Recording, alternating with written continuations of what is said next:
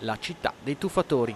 È così che è conosciuta tra gli addetti ai lavori Bolzano, perché qui sono nati i tuffi a livello nazionale. Ed è qui che ancora oggi si formano molti degli atleti che daranno lustro ai colori azzurri in giro per il mondo.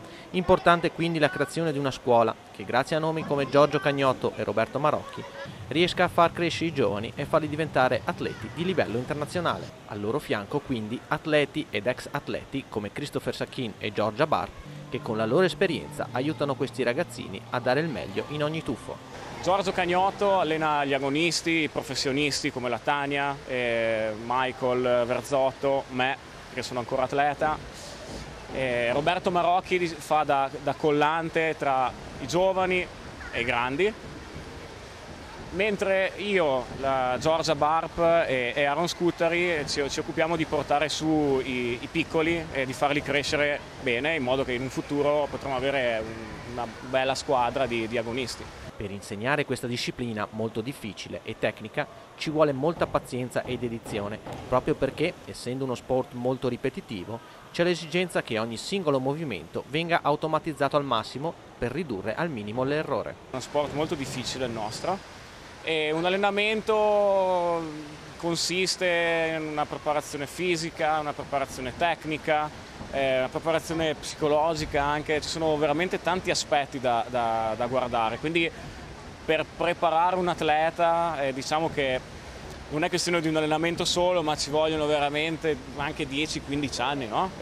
Spesso. È un impegno veramente enorme, perché appunto essendo uno sport così complesso, no? Avendo così tanti aspetti da salvaguardare, per imparare a fare bene dei tuffi ovviamente bisogna seguire degli step.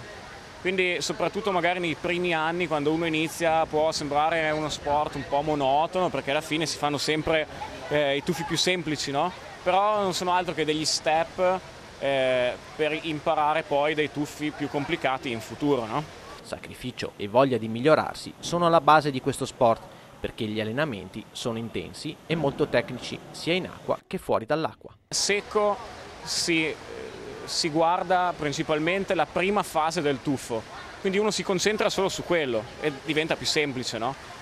Perché ovviamente uno ha meno cose deve pensare e più si concentra su quella cosa specifica. Quindi se io già so che mi devo concentrare solo sulla prima parte del tuffo, perché tanto arrivo su un tappeto morbido, allora penso solo a quello e la faccio più precisa, no?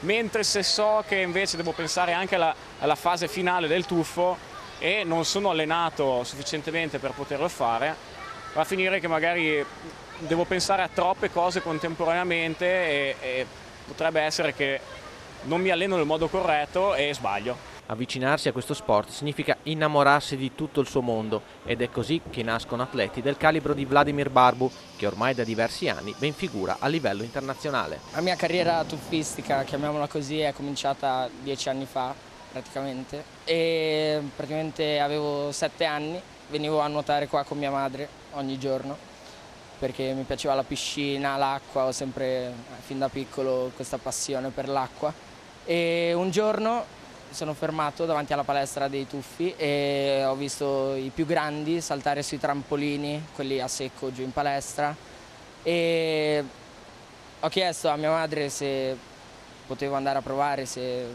poteva iscrivermi. Dopo 3 anni Giorgio Cagnotto, anche lui ha intravisto qualcosa in me e quindi mi ha preso sotto la sua ala e ho iniziato ad allenarmi con lui ed è grazie a lui se sono qua adesso. Insieme a lui altri giovani atleti che quotidianamente dedicano molte ore ad allenarsi, prendendo come figura di riferimento Tania Cagnotto e sognando un giorno di raggiungere i suoi traguardi. Da lei ho imparato soprattutto anche come si gareggia, come ci si atteggia in gara, cioè molto tranquillo, focalizzarsi tuffo dopo tuffo, non pensare a medaglie, ma pensare al tuffo che devi fare in quel momento, e quindi tutte queste cose messe insieme, cioè, in parte anche questo mi ha aiutato ad arrivare dove sono adesso. I tuffi in una parola? Fantastici. Passione, non lo so, per me è passione.